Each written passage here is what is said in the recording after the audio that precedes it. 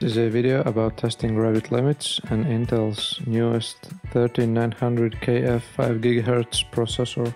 And strange things happen when you add 100,000 levels to the Revit model and try to render the outcome. So recently I upgraded my system with Intel's 13900KF processor and some beefier graphics card, and I wondered what would happen if I tried to push the Revit limits. And how would the new processor hold up, and would I feel any difference between this one and my 10 years old i7 processor that I used before. So I started by opening empty project file and went to the section and just started to copy levels upwards with a 1 meter or 3 feet distance between them. So in the beginning it was very fast. When you take 10 levels, 20 levels or 100 levels, it copies them with no problem. But it's way too slow to get to the 100,000 level mark. The first minute pause was when I tried to copy 5,500 levels. But it's still faster than to manually pan up and down and copy levels by a few hundred at a time. So I keep on pushing, copying them a few more times with 5,000 levels.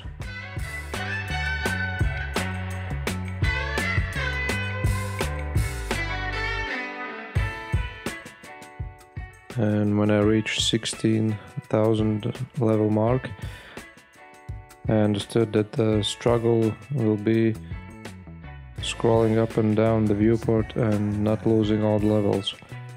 Because when you try to zoom out, the levels just disappear.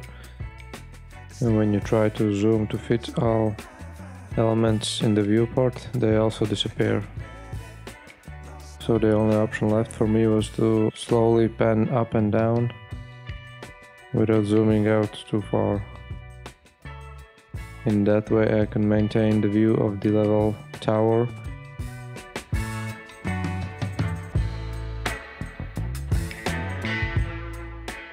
So now I'll try to copy 16,000 levels with one shot, because copying them by 5,000 is going to take too long.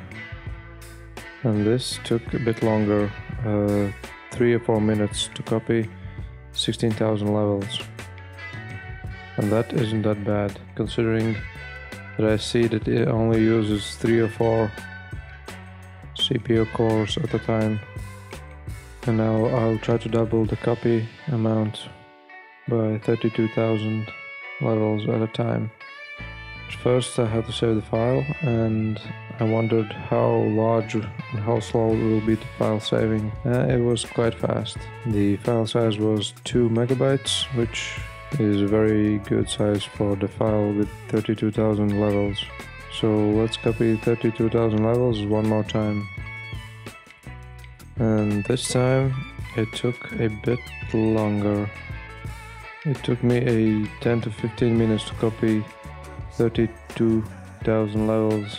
So now I'm copying again 32,000 levels third time, and this time it took quite a bit longer, and it feels like that it's exponentially longer every time. The more levels you have in the file, the more time it takes to copy same amount of levels. For example, the third time when I tried to copy 32,000 levels, it took me a bit longer than an hour. So leave a comment if you know why that is, and would it be mitigated by using all the cores? I would be very interested to know opinions of the software development experts. So at this point I accidentally zoomed out and lost the view of all the levels. I just saved the file and switched to 3D view in hopes that I could see the levels there, but I couldn't see the levels in the 3D view either. And I didn't know how many levels I had, so I went to plan view dialog to create new plan views and to see the level count there. And the first interesting thing happened there. When you have that many levels, the scroll bar just doesn't scroll down, it just jumps back when you scroll past 60,000 levels. So the fastest way to scroll down was just to click and press just above the scroll arrow. To use mouse scroll wheel was out of the question, it was too slow, and to use down arrow on the keyboard was also too slow. So after a few minutes of holding mouse button down, I was on the level 99,000 something something. So I tried to shift select all the levels, and that appeared to be working, because I wanted to try to create a plan view for each of the level.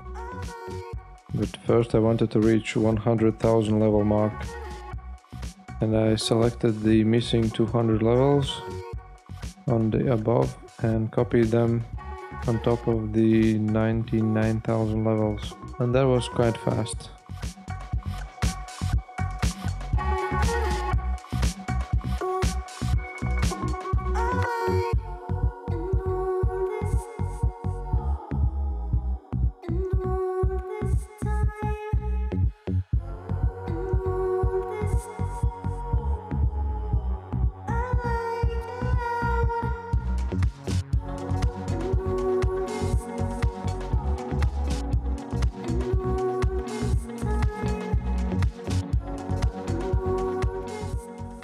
And now I'm at the 100,000 level mark.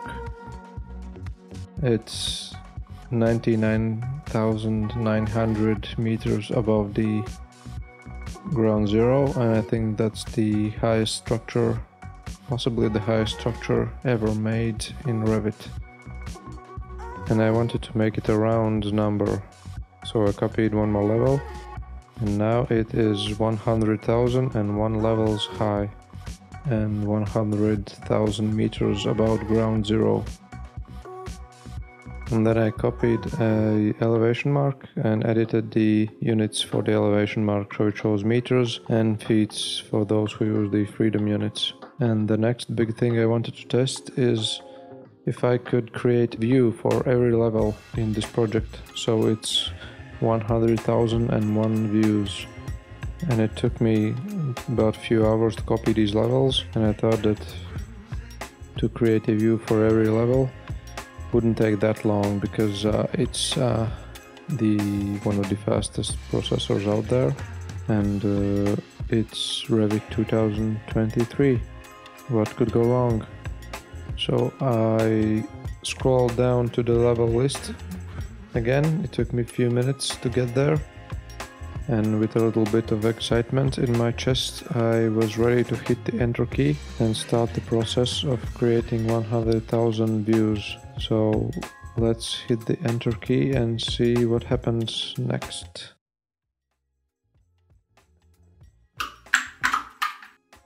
And in the beginning, to my surprise, Revit did not crash and just started to process the command. I could see that the utilization was 8, 9, 10%, just as previously when I copied the levels.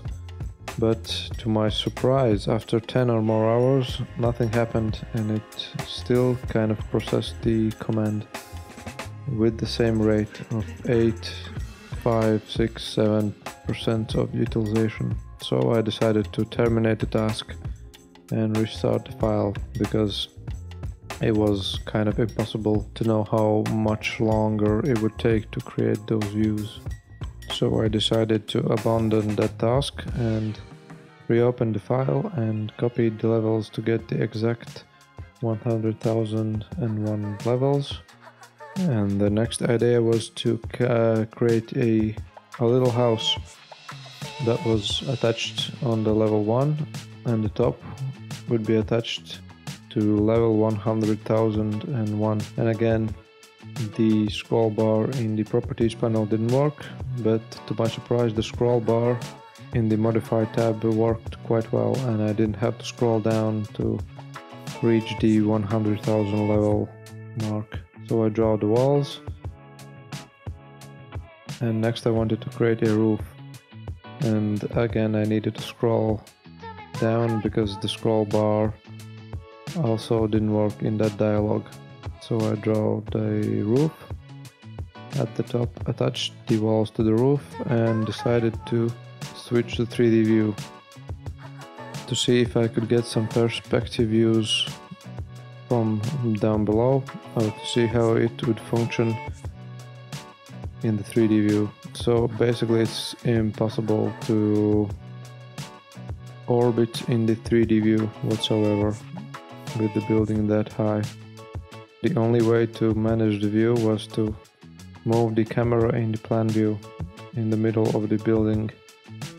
And in that way, I was finally able to get the camera inside of the building and to finally look up and see how the building looks from inside. And the view is magnificent, I dare to say. The panning is as difficult as before, but after adjusting the position of the camera, I decided to try to render the view, because the render engine for Revit uses only the processor to render the image. There is no GPU involved in rendering the image.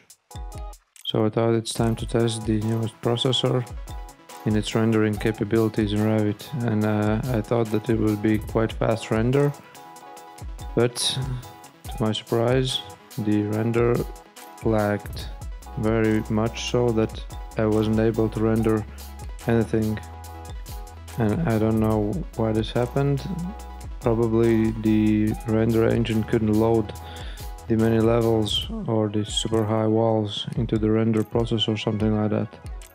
And after quite some time, it just kept on jumping between the 0 and 0.35% of completion.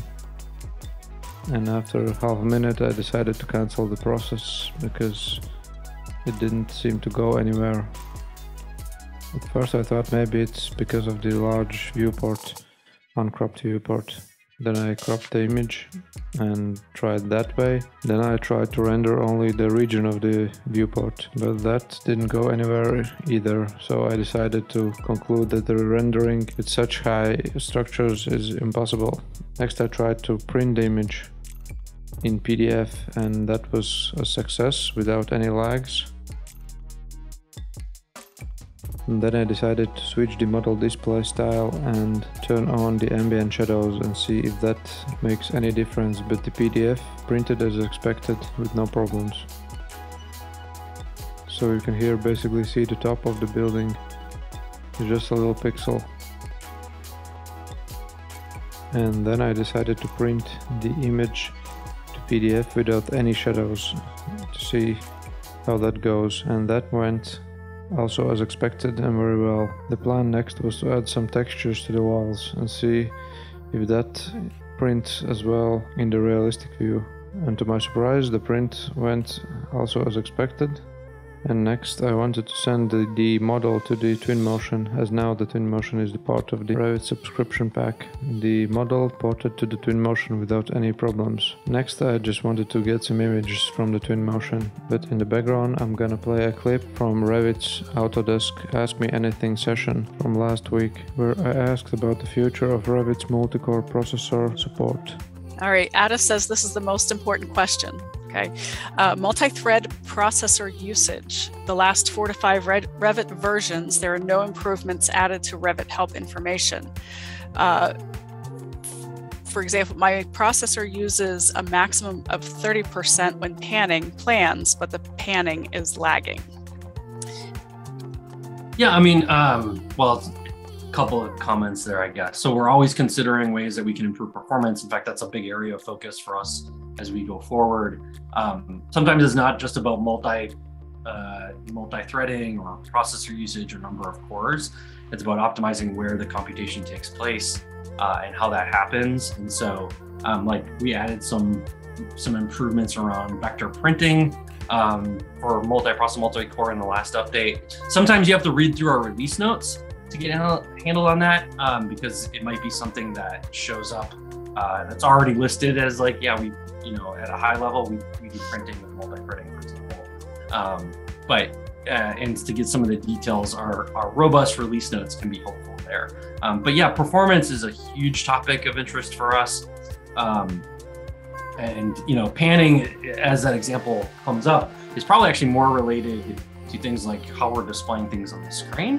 And so one of the areas that we're also working on is the ability to modernize Revit's graphics pipeline, which is pretty exciting. But again, a long-term project that is not going to be, easily obvious in the beginning about what's actually happening, because a lot of it has to do with how we're refactoring the core platform under the hood to take advantage of newer technology. So that's something we do all the time with Revit whenever we're in an area, but graphics in particular has a pretty heavy lift there, because we're also aware that you're generating contractual documents and things can't change. And so that's a big consideration as we move forward in that area. Thank you for watching.